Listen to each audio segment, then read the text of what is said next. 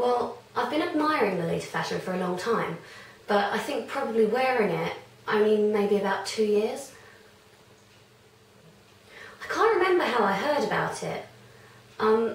It may have been through Visual K, because I know I was listening to a lot of Visual K music at the time, and generally Japanese music, but I can't specifically remember any one moment. For me, I wear classic, gothic, because I think gothic is a lot easier to wear, and that's where I started really. And maybe country? Maybe it'd be classed as country? Ooh, my favourite brand.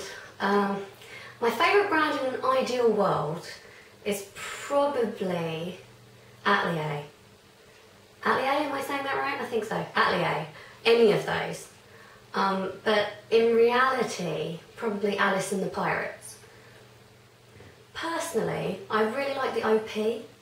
I know it's less versatile, so probably for versatility the JSK, but no, for me I think OPs. To wig or not to wig, that is the question. I do love the way that wigs look, I really do. I think they just complete an outfit. But recently I've stopped wearing wigs, so I do this to my hair instead. I curl it to within an inch of its life, because it's just more comfortable and it stays better, because I always find that wigs slip backwards on me. I don't know why. That's hard to answer.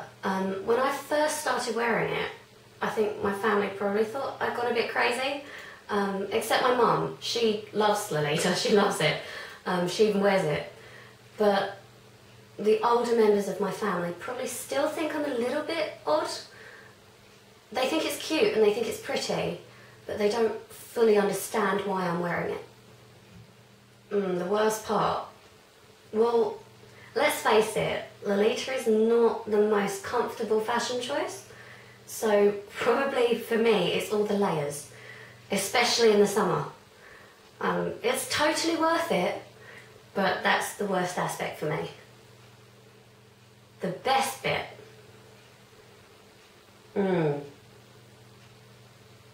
Well, what isn't to love? All the frilliness and the petticoats and everything. Probably the confidence it gives me. I love looking feminine like this. On a day-to-day basis, I guess I'm not really that feminine, but Lolita allows me to express that, and I love that aspect. The strangest comment. I guess in the time I've been wearing Lolita, I've actually received quite a lot of strange comments.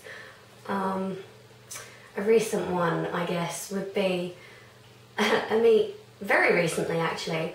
We were trying to get on the train, and the guy who I guess worked at the train station decided to ask us, because he clearly thought it was very funny, what century we thought we were in. Luckily my friend who was standing next to me came out with a fantastic retort, but I won't try and repeat that because I will just ruin it. But I'm very glad she was there, because I just couldn't believe he would ask something like that. But he thought it was funny. So thank you, that's Rose answering Lolita Fashion in 10 questions.